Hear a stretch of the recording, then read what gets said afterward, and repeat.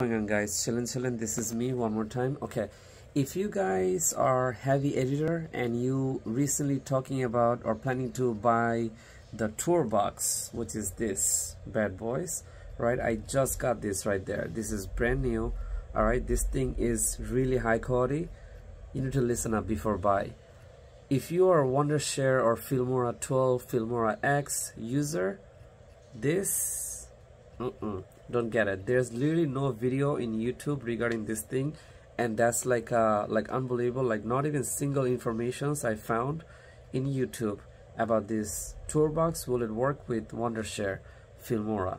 Like how you miss this one biggest and the cheapest and the world most like popular software. Like there's literally no information in the website I found, and there's no information I found in any YouTube.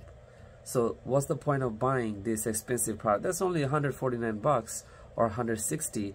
However, but this is filmora is such a important software that the whole world, the whole YouTube is like built with that, you know.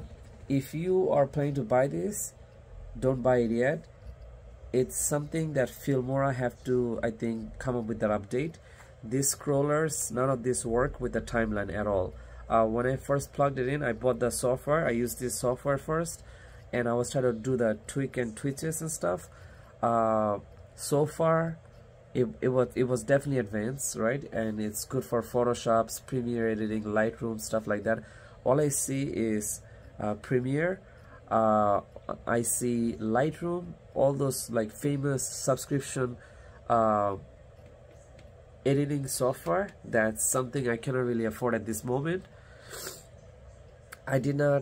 I found those, but I did not find anything with filmora. There's not even a single button for filmora. And when you search it on YouTube, everybody was making video about Photoshop makes it easier, Adobe Premiere is better for this, all this thing. But what about filmora? Like 90% people are using filmora. That's the cheapest and only lifetime software, basically. This and DaVinci. Now I did not try it out with DaVinci, but maybe DaVinci gonna work.